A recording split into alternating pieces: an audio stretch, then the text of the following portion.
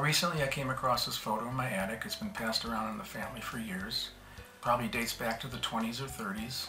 My grandparents came over from Italy in the early 1900s and they bought this house on West 65th Street.